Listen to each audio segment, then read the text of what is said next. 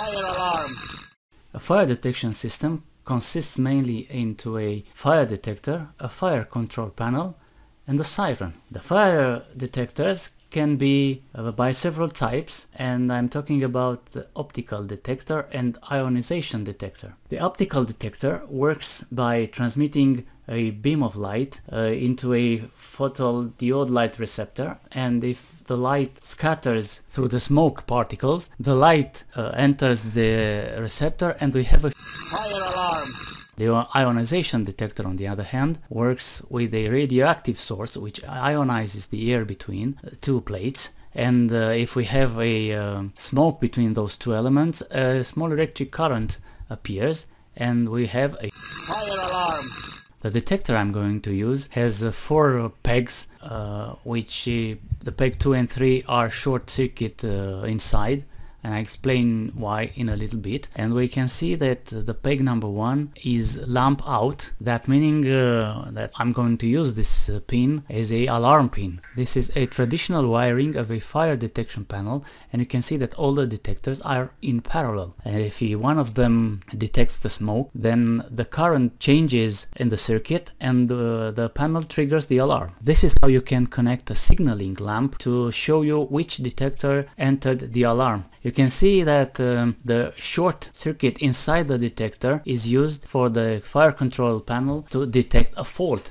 If you remove, let's say, a detector to be able to smoke in the room or in the lavatory, then you will trigger a fault in the fire detection panel. This is the raw design that I want to start with to make a small fire detection system. And I plan to place a relay between the fire pin, which triggers to the ground when in alarm, to activate a siren. The thing is that unlike those domestic detectors which resets when the smoke disappears, this industrial or professional type of detectors do not reset themselves. They stay in alarm forever until the power is cut. So I need to insert a switch to cut the power and to reset the detector, thus stopping the alarm. Why am I saying this? Is because a few weeks ago I set my shed on fire because I threw in the garbage bin a piece of paper that I burned and it wasn't fully extinguished. When I came back sometimes later, my shack was full of black smoke from the melted plastic bucket and from this protection rubber mat. Fortunately, this rubber mat is fire retardant and there were no big flames, but the walls and the ceiling and all the devices were covered in this black seeth.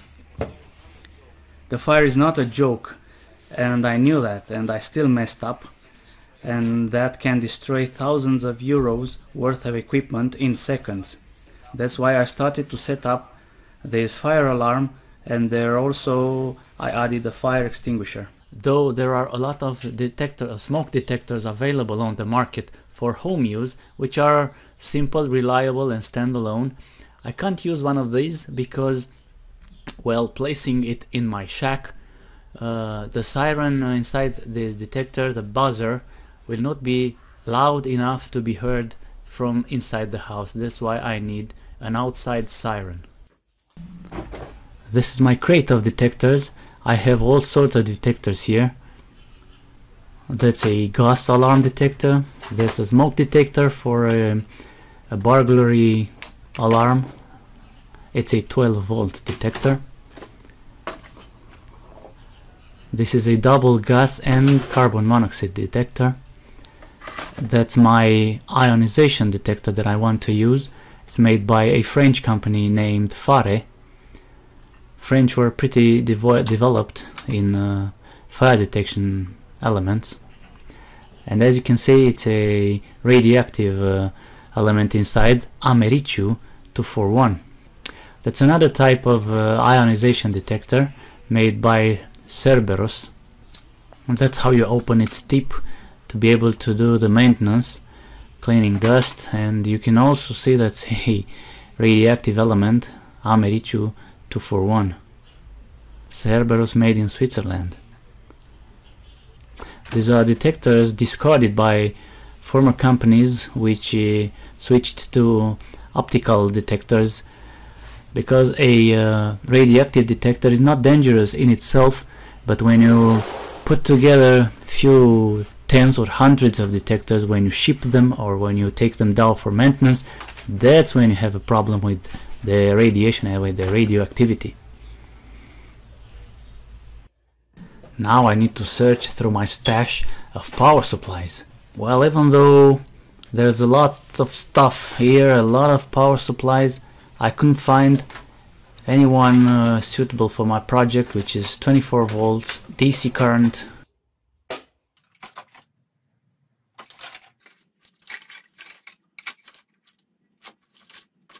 I managed to find though this one, which stands around for 15 years I guess, and it looks promising. I have something to scavenge from it.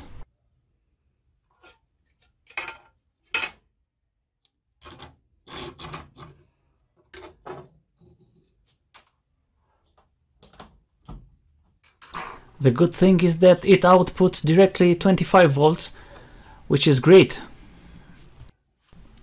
At a close inspection, you can see that there's something valuable here to be reused, which is the transformer, a relay, a fuse holder, the screws terminal, this is the filtering capacitor, and even a rectifying bridge.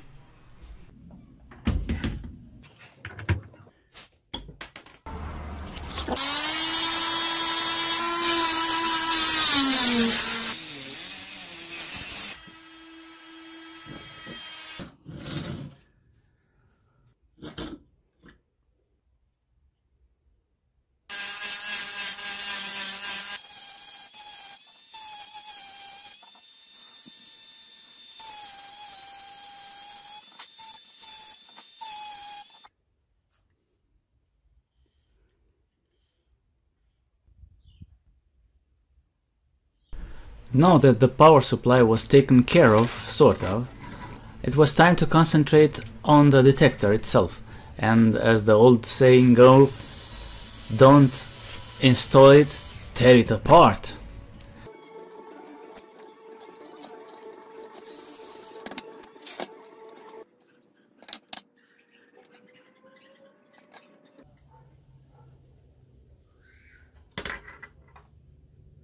You can see here the radioactive peel. Near the alarm LED you can see a reed relay. This is used for maintenance. You don't want to smoke the client when testing the detectors, so the producer provided a reed contact to activate it with a magnet and thus triggering an alarm. This is for testing purposes. The entire PCB is covered in clear lacquer, which is great for stability and resistance to elements.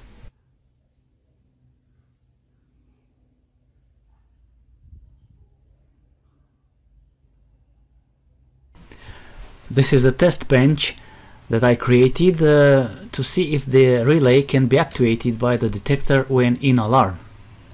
This is me rubbing the magnet against the detector to put it in alarm, but the experiment in the end was a failure. There is not enough current to draw directly the relay. I need to design a circuit. Because the alarm pin activates by put it to negative, I need to use a PNP transistor. So the alarm pin drives the base via a 1 kilo ohm resistor, and in collector I have the relay with a reverse protection current diode.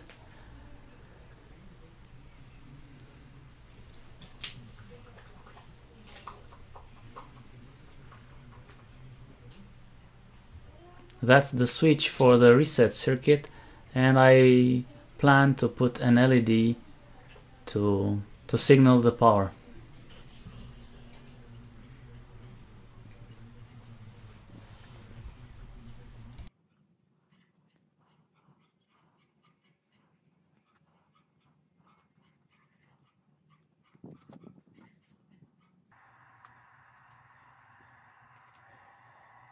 The transistor of choice is a BC327, which I happen to have on stock.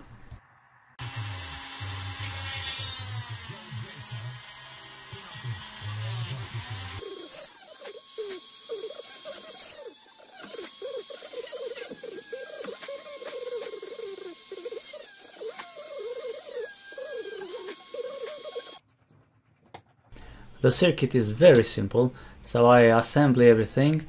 This is the power cord, and this simulates the reset switch.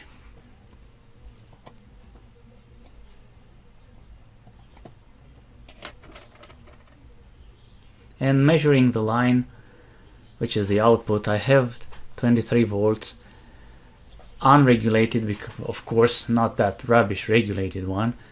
But to my surprise, I also have the output activated, so the relay is engaged even though I have anything on the input. Why is that? Back to the drawing board. The circuit seemed to be okay, but the transistor is burned. Oh boy. Of course that looking back at the circuit, this is what happened. When the alarm pin went to the ground, the supply voltage of 24 volts went across the emitter base junction. The 1 kilo ohm voltage drop resistor is insignificant, so the junction was destroyed because it can only support 5 volts. So the circuit is alright for 5 volt switching, but not for 25 volts. It was time to cut the crap and approach the problem more scientifically. So I stripped all the goodies from the old board and made this breadboard to do the experiment. I searched for another transistor in my parts stash, and setting my power supply to 24 volts and only 100 milliamperes maximum current, I tested the board with this potentiometer to determine exactly where the transistor switches and enters the conduction. I'm measuring the voltage across the relay and adjusting the potentiometer until the relay is energized. There's the spot right there. The only thing remained to do is to measure the value of the potentiometer and the position of the collector. Since it is a 1 kilo ohm potentiometer, it is easy to find out the ratio. This is the circuit and this is how it works. I connected the base of the transistor to the collector of a potentiometer, and the potentiometer's end are hooked to plus 24 volts and 0. I simulated basically the alarm pin in alarm and thus hooked to 0. I started with the potentiometer's position close to plus 24 volts, thus inducing a emitter base voltage to 0, and slowly rotating the potentiometer. Remember, the alarm pin is in alarm, so rotating slowly the potentiometer until the emitter base voltage is more than 0.6 volts, the conduction threshold, and the transistor enters the conduction, the relay engages. Basically, these two resistor values are the correct resistor values where the transistor enters conduction, works normally and reliably. So this is the correct schematic with the voltage divider of the alarm pin and the base of the transistor. So this is the final construction. You can hear the relay clicking when I simulate the alarm. Beautiful.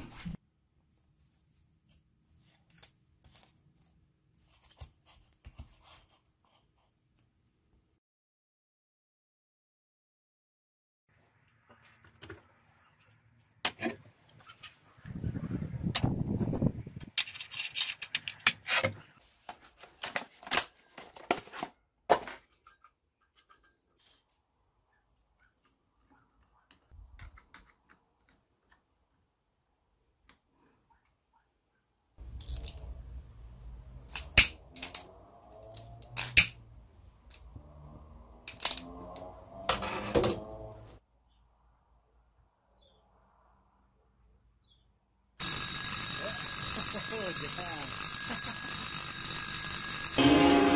worked. It worked.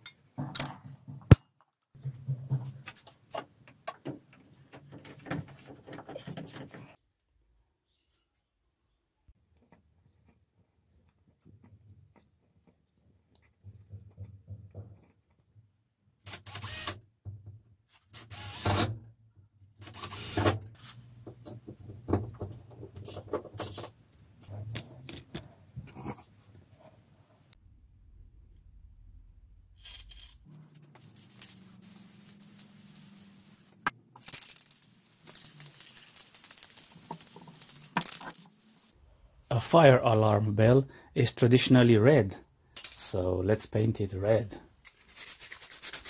This is plastic, but I sand it a little bit to make the paint adhere better.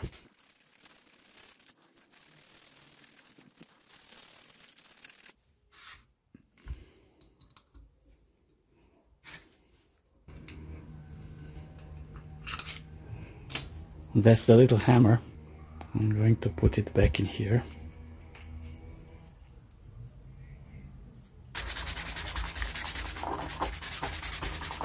Let's degrease everything with alcohol.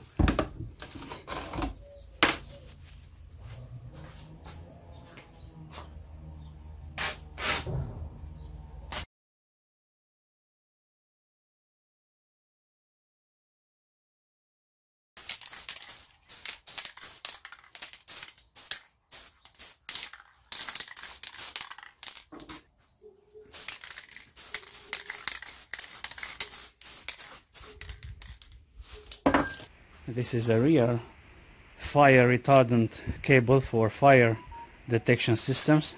Not that it matters, but since I got it,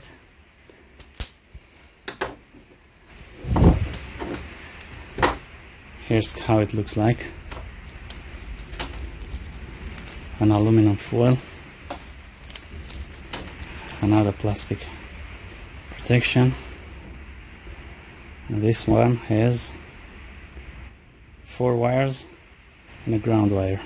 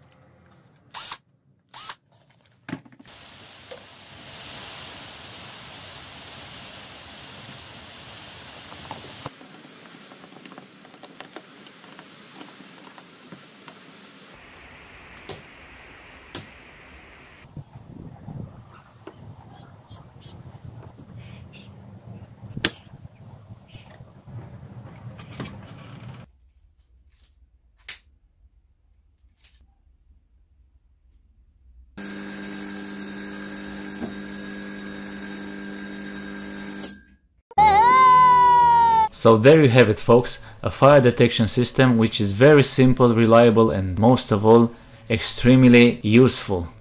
Thanks for watching.